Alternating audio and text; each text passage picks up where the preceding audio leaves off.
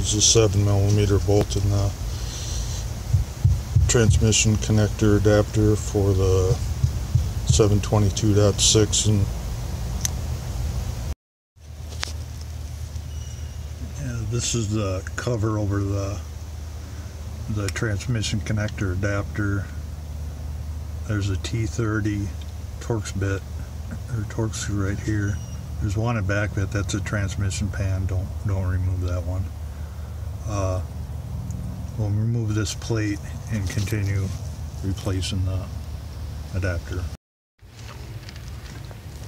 And that's where the screw was. This is the wiring harness that goes up to the transmission control unit. There's a little lever on the side of the adapter. You push that down, it should pull out the transmission adapter, and there's oil under there, which means the O-rings failed, which is bad for this one because it's the one that can wick transmission fluid up to the transmission control unit, the TCU, under the passenger floorboard and start causing transmission problems. So we're gonna have to clean this out with, I'll probably use a mass airflow sensor cleaner, not brake cleaner. I don't want it screwing up rubber components or anything on this. Possibly carb cleaner. I probably wouldn't want to use that around here, and definitely not in the transmission control unit. I have to clean out oil. I'd use electronics cleaner. But we'll pull out the 7mm screw inside there and pull the adapter out now. I pulled out the connector. Alright, see, there's where it plugs into the conductor plate. You can see the pins up in there. It did leak out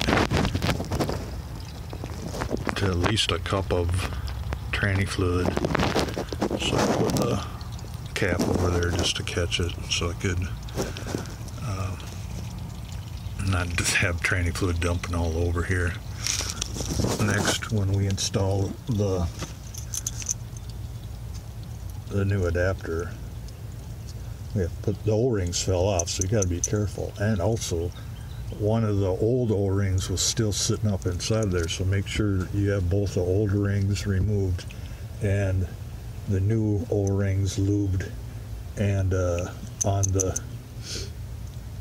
adapter, when you put it back in, also it only goes in one way.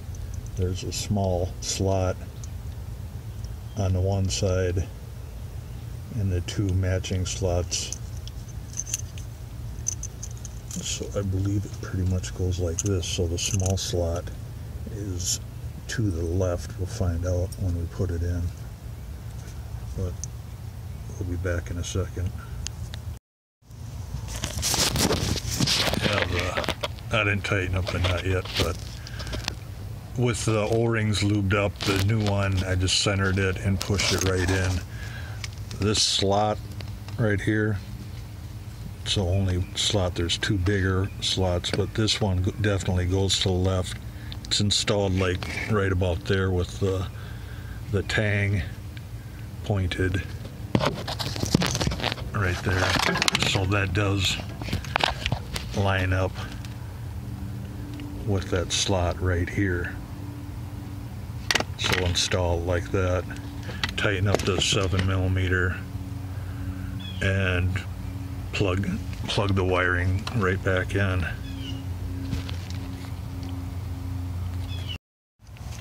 And push the connector back in.